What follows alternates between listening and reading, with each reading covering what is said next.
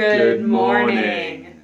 We are very sad to be leaving the beautiful Lake Bled, but we are heading into Ljubljana. Before we do that though, we are going to find a special delicacy for breakfast called kremšnita, I think it is, which is a cake that is exclusive to this area and is a specialty here.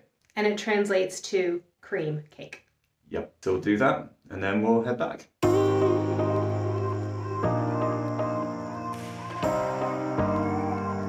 Update. Everything is closed because it's a Sunday, so unfortunately we couldn't get the cream cake that we wanted to try. So we are on the bus back to Ljubljana a little bit hungry.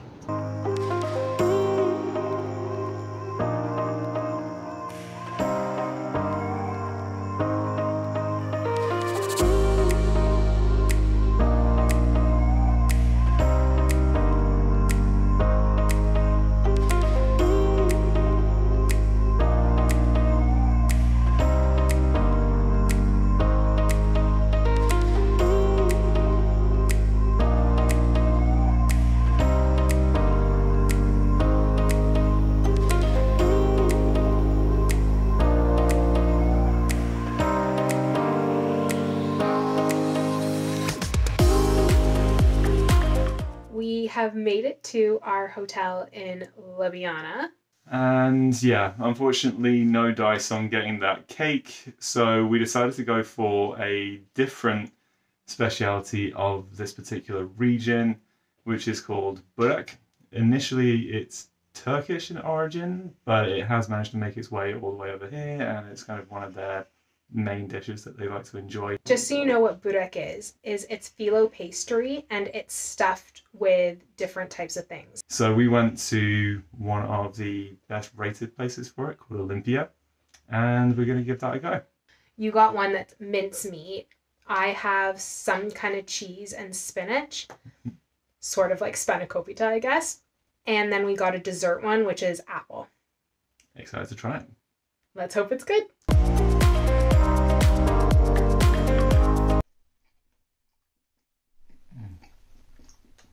That's delicious. It's really good. Pastry's really light, and then with the mincemeat and everything like that, it's kind of just all the way through. It's kind of like having just a really good quality meat pie, but as a handheld. It's great.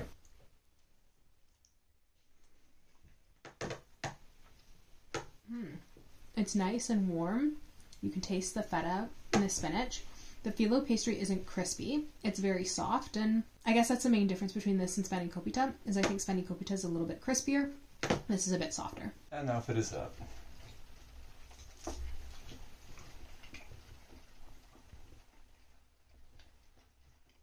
I love apple and cinnamon anyway. This is all of that and more. This is really good. Does it taste like strudel? It is, actually, yeah. That's probably the best comparison. Like, the pastry is still kind of savoury, but they've definitely thrown kind of enough apple and cinnamon and sugar into this to kind of make you forget about that.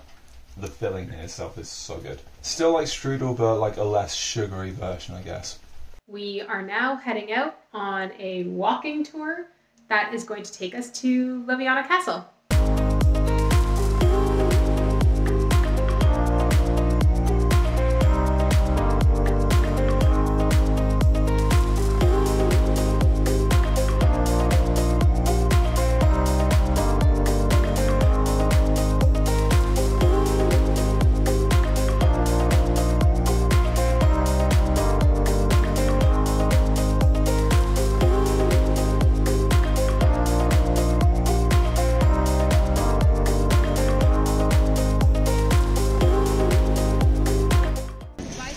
That's good.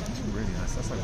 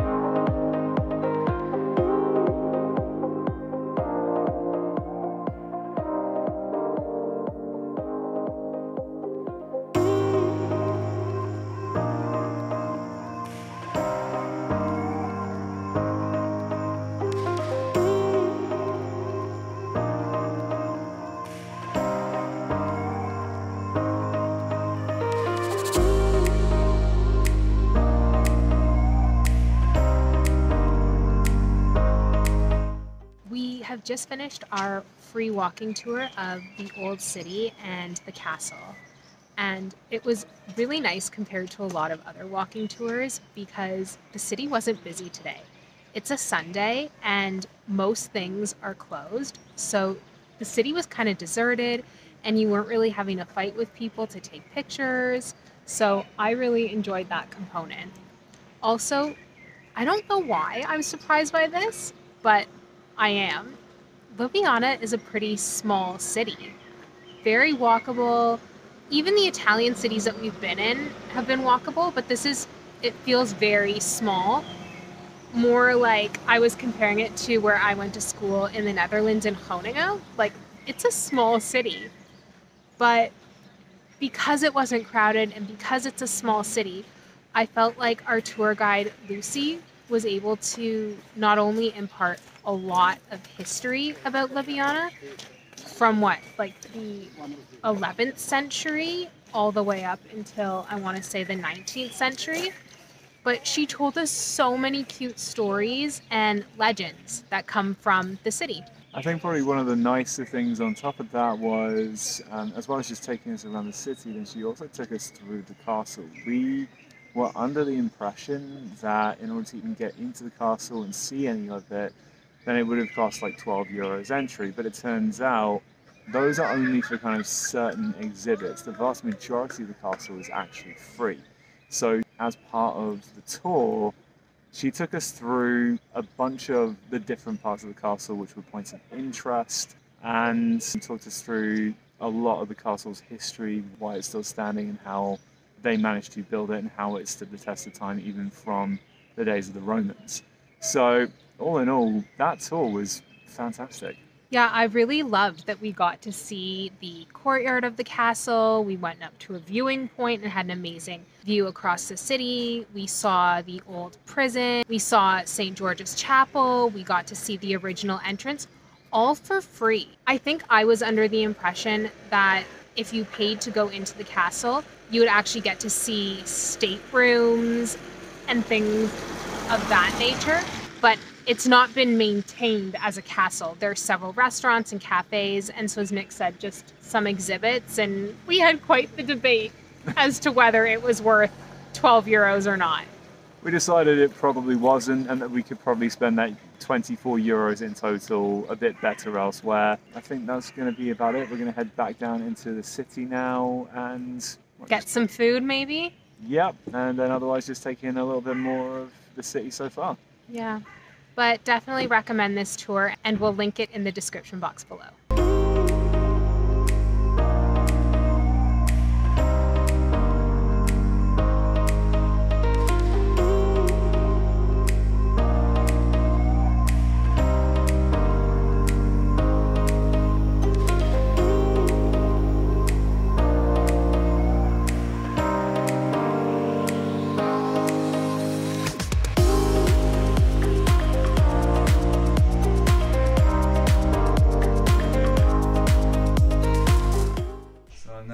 Finished with editing. Rachel was very eager to get comfortable and get undressed, so she's currently behind the camera.